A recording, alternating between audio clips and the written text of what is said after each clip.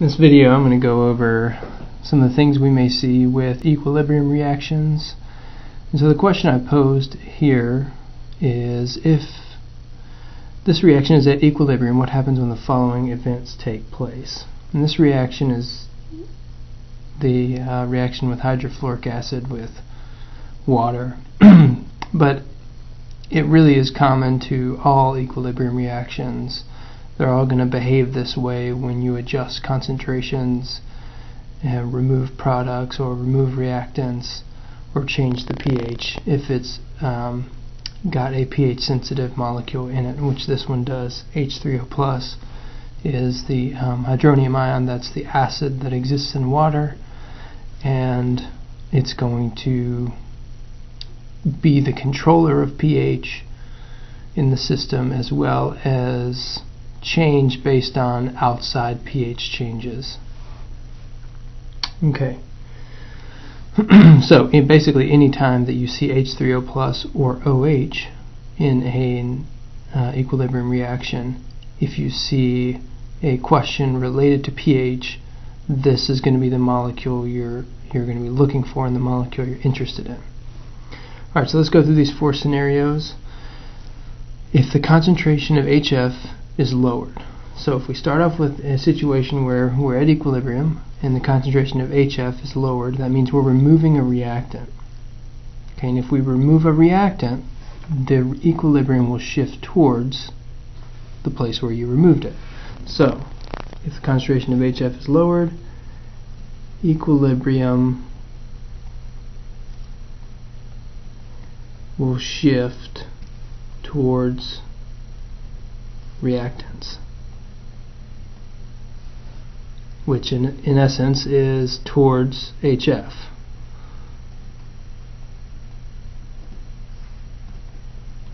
And again, that's to balance the loss of HF. Okay, if the concentration is lower, that means that this has been removed, and so in order to counterbalance that, the reaction will shift back towards the place where there was more HF but now has been taken away. What else is going to happen in this case? If we shift towards the reactants,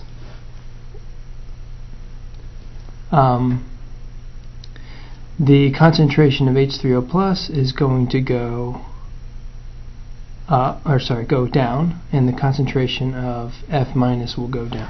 So these are two other things that will occur. Concentrations of H3O plus and F minus will drop. The reason why they'll drop is because these two will be reacting together to produce more HF to account for that loss. Okay, so anytime you shift the equilibrium in one direction or the other, the direction away from where you're shifting it, those molecules or those substances will go down in concentration. In the place toward where you're shifting it, those substances will go up in concentration. Alright, so on to the next one. If the pH is raised. So if the pH is raised, what does that really mean? Well, if the pH is raised, that means, really should put a bracket here, this means that H3O plus goes down, or the concentration of H3O plus goes down. So effectively we're removing H3O plus in this case. If I raise the pH, I'm going to be removing H3O plus, so the reaction or the equilibrium will shift towards the products.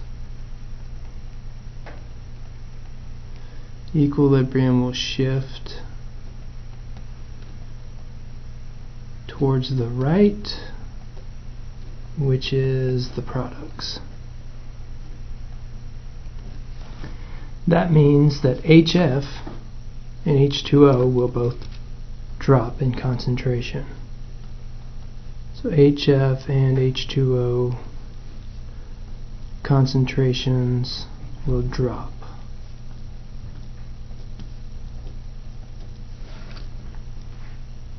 Okay. Next one, if F minus is removed, F minus is a product. If F minus is removed, then the reaction will do the same thing that it did here. It will shift toward the products. So if F minus is removed, equilibrium will shift towards products. Towards the right or products, either way. And HF and H2O concentrations will drop in the same manner, just like with this one. Okay. So next one and the last one is if F minus is added. This means if F minus concentration is increased.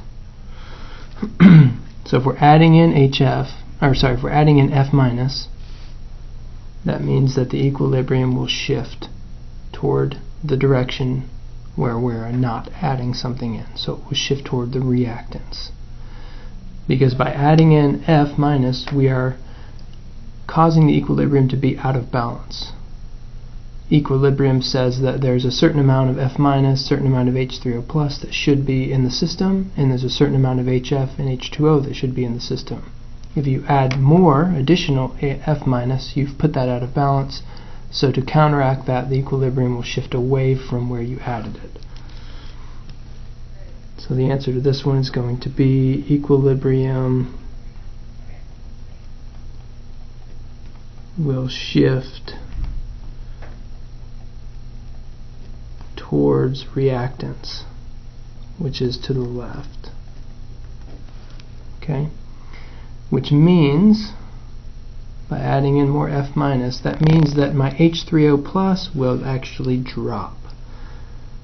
So H3O plus concentration will drop. And that's because here it's being consumed. So by adding in the F minus, I'm causing the equilibrium to shift to the left. That means I'm increasing the rate at which I'm producing the reactants. But in order to produce the reactants, I have to have something to react. So F minus reacts with H3O plus, which effectively causes a loss in the concentration of H3O plus, or a drop in the concentration of H3O plus, because this reaction going in the left direction will take place, will actually have a higher rate than the reaction going to the right, because I have put the equilibrium out of balance. So it's got to get back in balance, and in order to do that, this reverse reaction, the reaction to the left, will be predominant. So it will cause a drop in the concentration of H3O plus. So H3O plus concentration will drop, and concentrations of HF and H2O will increase. Okay. Alright, I hope that makes a little bit more sense on the equilibrium front, and we won't deal with any other changes to conditions than just concentration.